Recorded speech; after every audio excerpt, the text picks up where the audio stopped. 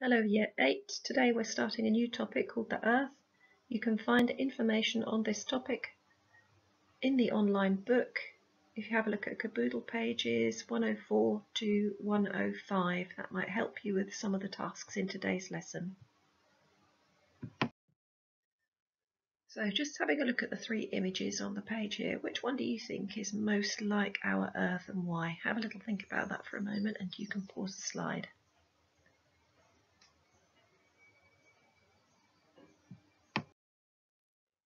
So in today's lesson we need to be able to describe the Earth and its atmosphere, so the structure of those two things. We'll compare the layers of the Earth and describe the composition of the atmosphere. You can see there are some keywords on the top right hand side there. Some of them you will have heard of before, I'm sure. A couple of them you may not have. Okay, so I've got an image here of an open bag of crisps, and everything in that bag of crisps, that entire bag of crisps, comes from the Earth. I'm just wondering if you can have a think why that might be or how that might be.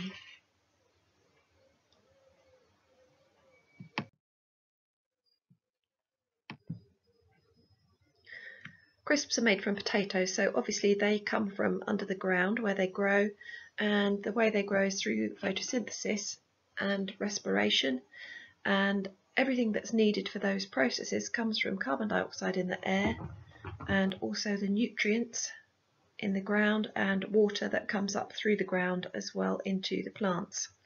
The salt that we flavour them with comes from the sea or from specialist salt farms where the salt is produced.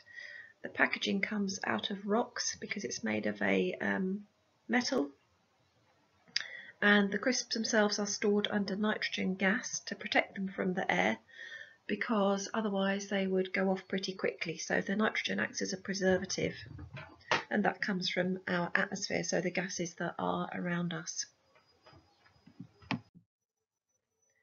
What I want you to do next is watch the YouTube video that I have embedded in this slide, so you can either launch it from here if you're in PowerPoint, or you can type it in if you're watching the MP4 version. It's about 5 minutes long.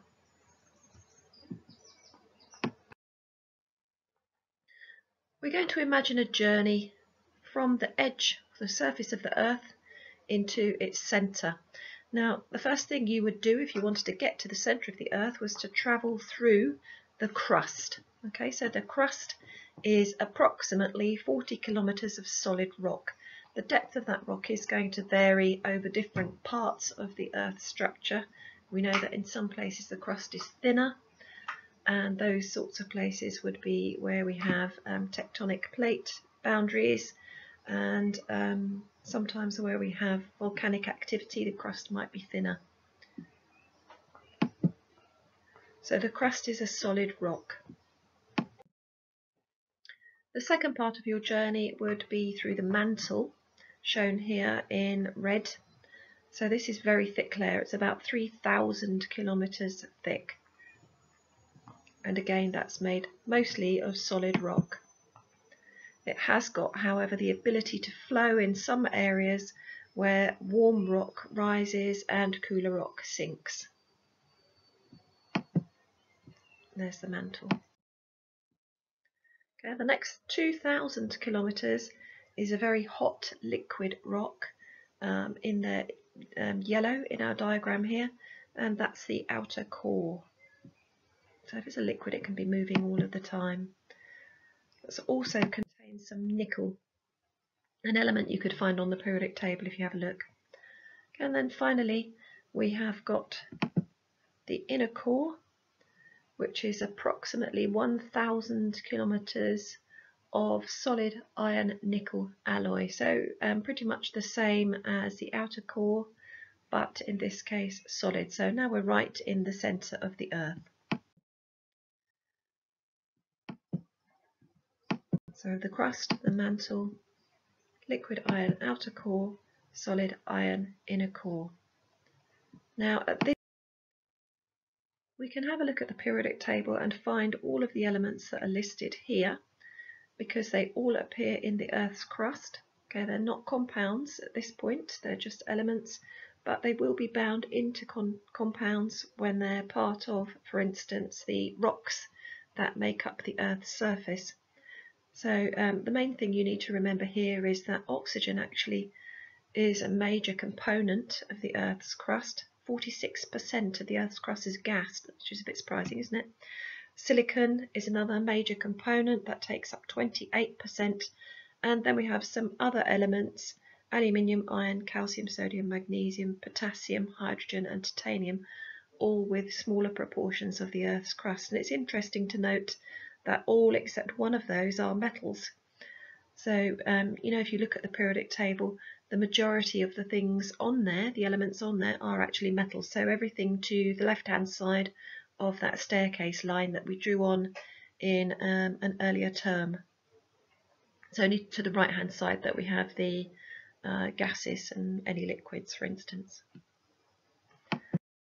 What I want you to do now, please, is print off the sheet that I have attached to show my homework on the structure of the Earth, and I'd like you to have a good go at colouring and labelling, and also adding some of the annotations that are on this slide, please. Your sheet will look exactly like this, and what I suggest you do is that within the circle of the Earth structure you make the layers of the Earth like we saw in the previous slides, and colour them in accordingly in your key, which is shown on here. And then we've got a few words, a few labels rather, in the boxes that I would like you to have a think about, and also add those to your image. There's an extension there that you could attempt also. So now we're going to think about what actually surrounds the Earth. So the gases that are on the outside of the Earth, they're called the atmosphere. I'm sure you have heard of the atmosphere. You may not, however, have heard of the troposphere. So that's the part of the atmosphere which is closest to the Earth's surface. So that obviously contains the gases that we breathe in every day of our lives. And that layer, that troposphere layer, is about 10 kilometres thick. Okay, so what's that, about 6 or 7 miles thick, I suppose. That atmosphere is made of primarily nitrogen, so 78% of it is nitrogen. Lots of students think that the air that we breathe is entirely oxygen. It isn't. It's about 21% oxygen, and in fact breathing in 100% oxygen over a long period of time can be damaging to the body. We also have some other gases in there, notably argon, which is just 1%, and carbon dioxide, which is 0.04%. Carbon dioxide, of course, is really important because that's needed for the plants to photosynthesize. If plants didn't photosynthesize, there would be nothing for the herbivore animals, so animals that only eat plants, to eat. And if there were no herbivore animals, there'd be no carnivore animals to eat those herbivore animals, because they would have no food themselves. So they're really important in the food chain. And carbon dioxide obviously is important for us. We breathe out some carbon dioxide, but it's a much lower percentage than a lot of people think it is. It's only about 0.4%, so it does increase by about 10-fold when you breathe the air out of your lungs. Okay, so you can have a go at drawing a pie chart for this by pausing the slides and just using your compass and dividing up your 360 degrees into the percentages shown above. If you do that, you'll notice that you have a little portion back, because 78 plus 21 plus 1 plus 0.04 don't add up exactly to 100%, and that's because there are a few other gases in the air that are in very small excuse me, in very small percentages. Okay, so do you think you were right with your image that you chose for the structure of the Earth? Was it this one? Okay, maybe there are some positives to this one. Okay, we have an outer edge which could be the crust. Okay, we could talk about this being the core, the inner core, maybe the mantle up here. It's not a bad diagram. It doesn't show, or you could imagine that actually, that this was the atmosphere and that this was the Earth in the centre. Okay, what about the Scotch egg? We've got a core maybe, a mantle, perhaps a crust, although the crust would be very thick on this one, wouldn't it? And the mantle probably a little thin. You could think for the apple that the skin perhaps was the crust. Could have a very thick mantle and a core at the centre. Okay, none of the shapes are quite right, are they? The Earth is almost a sphere, but in fact it's a little bit fatter around the equator. So the line running around the edge, or the hasn't got an edge, has it? Around this part of the Earth is the equator, and that's a little bit fatter. So a little bit like if you took a football and you squashed the top and the bottom together, that would be more like the shape of the Earth. So you could use any of these really. There isn't really a wrong answer. So there's a final optional task you can do for me if you want to, and that's to design and make a labelled model of the Earth structure. This is something we might have done in the classroom.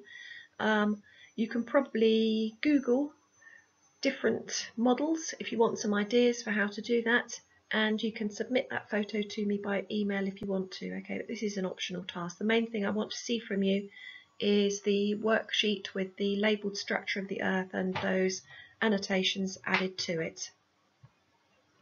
All right, have a good week, Year 8.